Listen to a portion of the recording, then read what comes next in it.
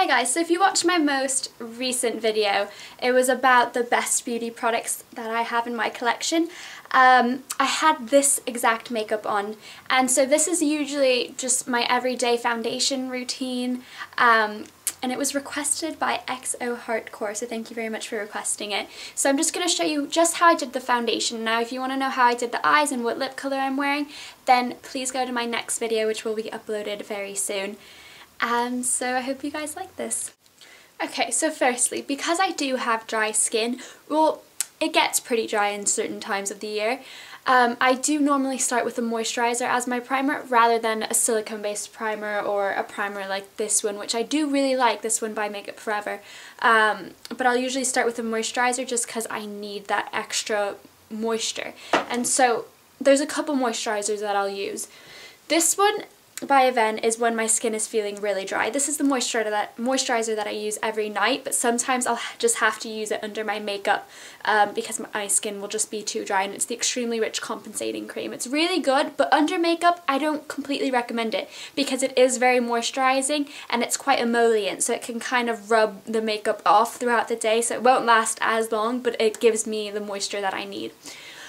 One that again is quite oily, so it's not great under makeup, but it gives you that moisture that you need, but not as much moisture as the Aven, is Oilatum, and this is a natural repair face cream. You can get these in Boots, basically anywhere, Sainsbury's, Tesco's, here in the UK anyways.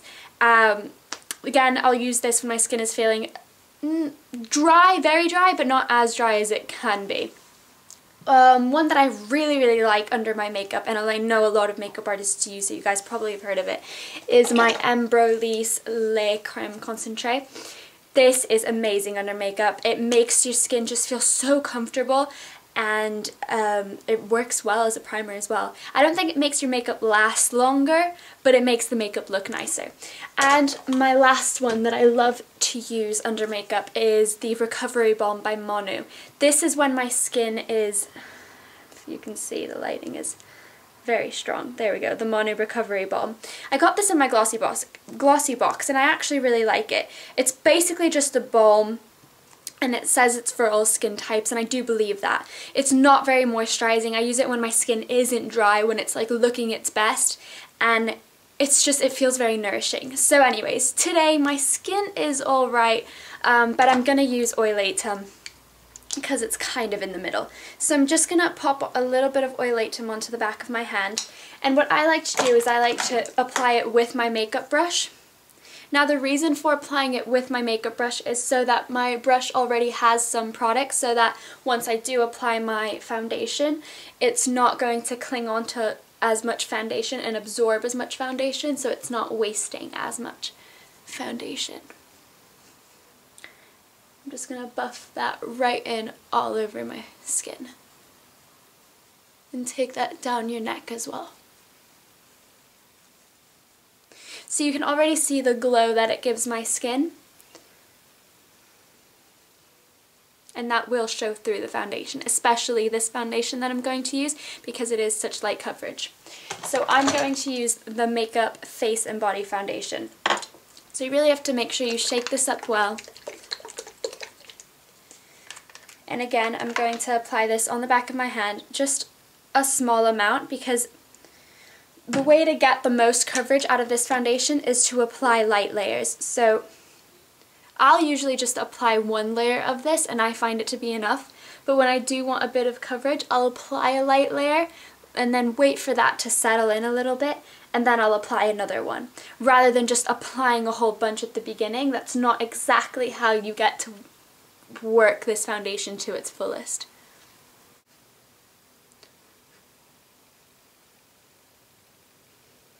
Okay, so you can see there's not a great amount of coverage, but there is just that evening out and that bit of glow that I really like.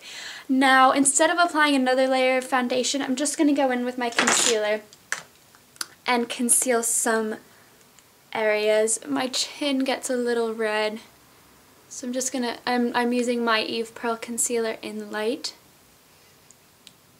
Now I'm going to conceal around my nose and a little bit under my eyes. And I like to then just blend in my concealer with a very, very light hand, just going in with my foundation brush. Now you want to be very, very light with this. You have to be very careful because you can just kind of blend off the concealer. So just be very light just to blend the edges.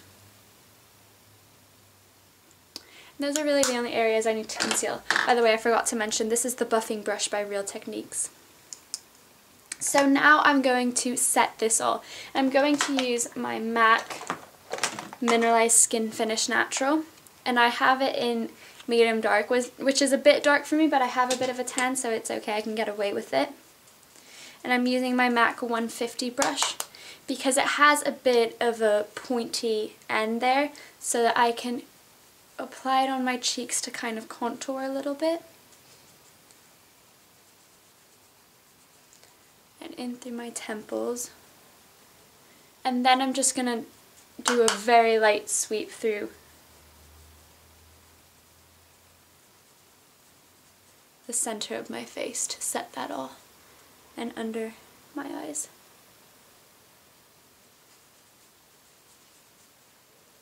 Now as for blush, I really switch out my blush all the time. But I'm just going to show you the blush that I mentioned in my best products video, just so that you can see how that works. And I'm going to use it with this Sephora Airbrush brush, which is number 55. And this is the MAC Mineralized blush in Dainty.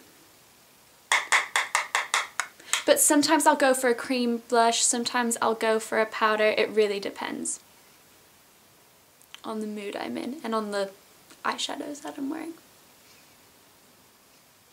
So for every day, I like to apply the blush to my apples of the cheek, and then I bring it up to kind of create more of a chiseled look.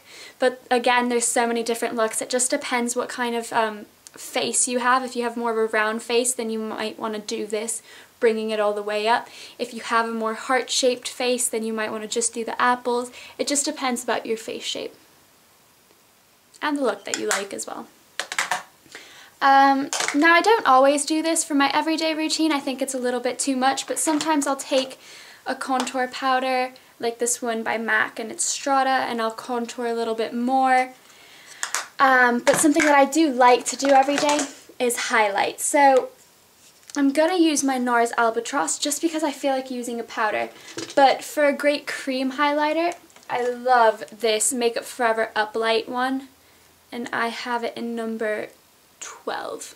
This product is amazing and it lasts forever. But I'm just going to use this NARS highlighter, and I'm going to use it on my MAC 133 brush, I think. It's just a really nice small tapered brush, and I'm going to highlight in a C motion. And really that's the look, that's it. It's quite simple. Sometimes I'll take the highlighter down my nose as well, down the bridge of my nose. Oh, and sometimes if I want even more glow, I'll use my Fix Plus by MAC. So what I would do is just spray it from quite far away so that I get a very fine mist. And then sometimes I'll take my 187 by MAC just to help that absorb into the skin and even it out. And that gives me an even more dewy finish. Okay, well thank you very much for watching. I hope you found this video helpful. It is very good for dry skin. It gives that really nice dewy look. Now if you do want a foundation routine for slightly more oily skin, or just you want a more matte look, then please request it and I'll try to do that for you. Or if you want more coverage as well. But what I can say about people that have acne, which I know a lot of people suffer from, I think honestly this is a really good foundation for you, because yes, you'll have to apply a powder that is a bit better with oil control.